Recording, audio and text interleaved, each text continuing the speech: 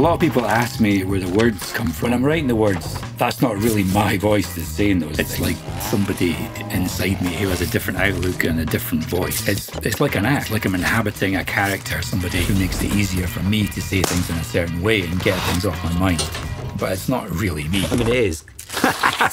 Maybe it is, I don't know.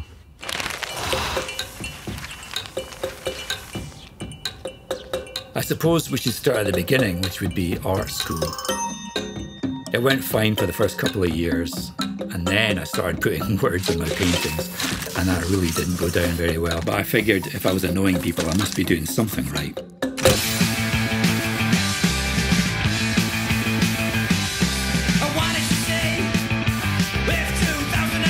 The reason I went to art school in the first place was punk rock. When I was 16, I went to see the Rosillos, and I was just blown away by the whole thing. Messy and homemade. I love that whole attitude of just not giving a fuck. You were just making music or art with whatever you happen to have lying around. And I think that attitude has influenced me ever since.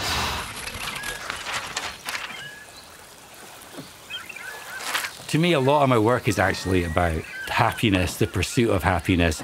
How people are so intent on pursuing happiness that they lose the ability to just be happy with where they are.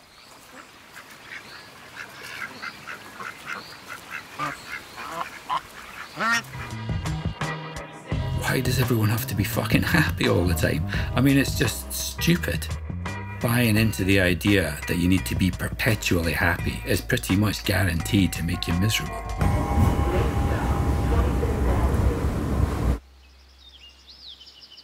When I look at modern life, I mostly just find it absurd. The things that we do every day.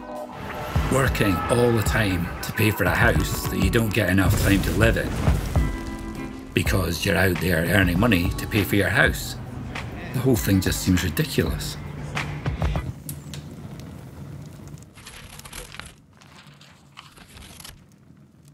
I don't feel like I'm some special sort of person. I feel that I'm very lucky to have this ability to put words and pictures together in a way that creates something that's hopefully funny and maybe a little bit thought-provoking.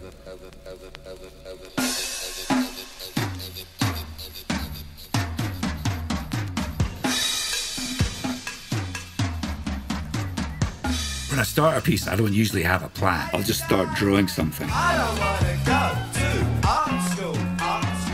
The words are usually a separate part of the process. I've got sketchbooks full of phrases and ideas that I've written down.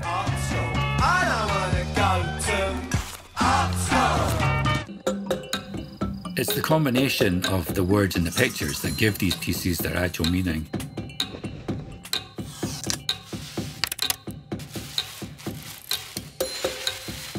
But the part that I actually enjoy the most is creating the images.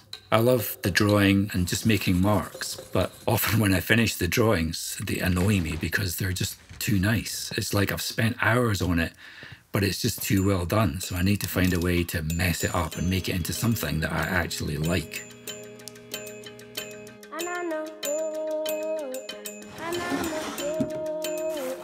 That usually involves scribbling on it or dripping paint on it or ripping it and gluing it onto something. And then, finally, I write on it, which for me is what gives it its meaning. Sometimes I wish I could just do a straightforward drawing and be happy with it. I don't think you really get to choose those things. You kind of are who you are and you make what you make. So the words on this one say, "Why do you all run like that? We run because we cannot afford to purchase bicycles. A fact that we have no wish to be reminded of by your relentless and insensitive questioning." That made me feel really good because the runners just really annoy me. Why? Because there's that whole sort of smug, look at me, I'm exercising. And you know that it's just miserable. There's that kind of vanity thing to it. It's like they're kind of doing it just because they feel like they need to be fit and healthy. And it's just like, what a fucking waste of time. Get a bicycle, it's much more fun. If I'm being honest, I really just make most of this stuff for my own amusement. I mean, it helps me make some kind of sense of the world and maintain some form of sanity, whatever that means. I suppose if there has to be a point to it all, then I hope that the humour can maybe help people to be a bit more accepting and forgiving of our shared human flaws and our fallibility. And maybe finding some humour in that can help us cope with the utter ridiculousness of everyday existence. At the end of the day, it makes me happy. And hopefully it makes you happy too. I don't wanna go to art school. I don't wanna go to art school.